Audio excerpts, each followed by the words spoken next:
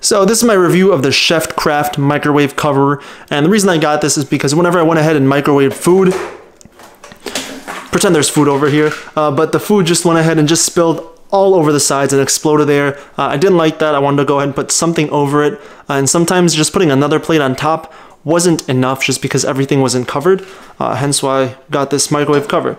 So I eat a lot of heated up food, usually leftovers, so this is great to go ahead and put. And as you can see, I recently used it for my breakfast, so it kind of has some wetness over here. But yeah, it's lasted so far. I had it for over a year, haven't had any problems with this breaking, and it's real easy to go ahead and clean. And it does also have these holes just for kind of air to go through.